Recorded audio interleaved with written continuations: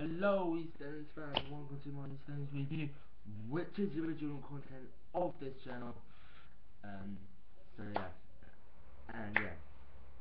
Welcome to my EastEnders review, which I'm reviewing tonight's episode, which was good, awesome, and brilliant at the same time. Yeah, it was really good. And wicked.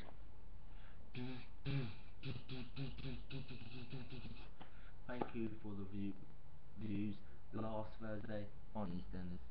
Thank you.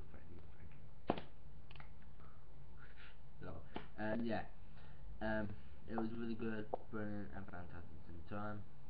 Don't you watch the advert? I do. So, here's the synopsis of the show. Stan takes the turn for the worse and pushes his family away.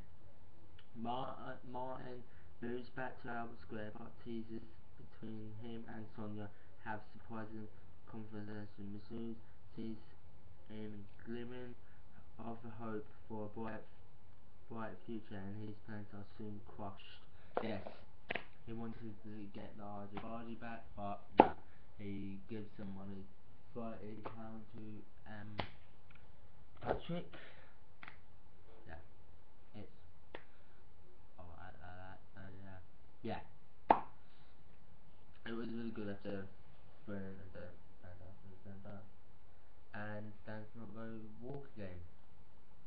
Yes, because the cancer has spread a lot now, and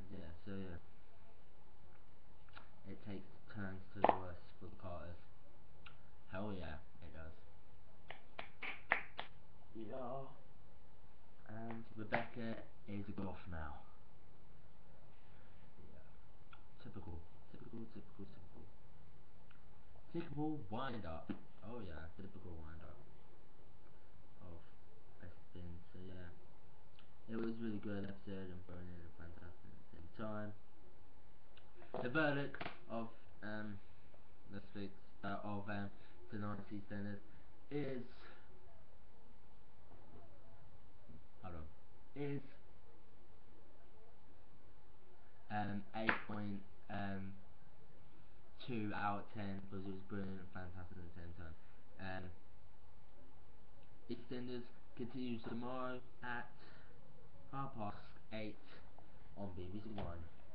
Hope you enjoy this video, guys, and up next is the originals. See ya.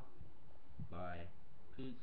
I gave it 8.2 out of 10 because it was brilliant and awesome. Bye.